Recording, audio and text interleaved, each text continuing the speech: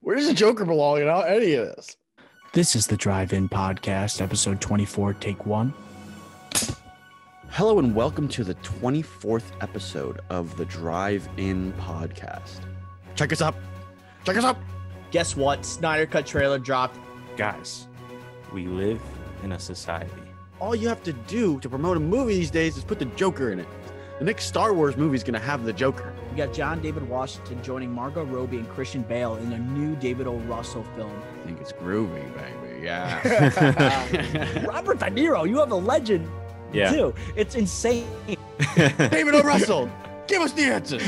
Yeah. Why didn't you cash Jennifer Lawrence? New Line Cinema has confirmed there's going to be a Wizard of Oz remake. Try to make the Wizard of Oz not a musical? What are you, insane?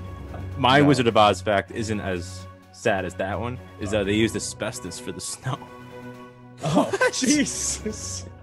Enough of the fun fact. We're moving on with the checkup. I can't take any more of that. So, what a jeez. So, we have a sequel in the works. All right, Face Off. Right, this is a wild checkup. This is wild. We got a Face Off 2 movie. We're off the rails. Nick Cage, and Nick Cage. This man is coming out with some heaters right now. We have to know what Nez is wearing right now. He looks like, I don't even know. He looks like he's like wearing one of those Russian hats like that. Yeah, yes. Like, I feel like we're going back to the abdication of Nicholas II back in 1917 with this dude right now. Wow. So I got a couple options here. I could go the comedy route. Look at this dude. I could go the comedy route. But this guy is nuts. He looks like a mushroom in Mario.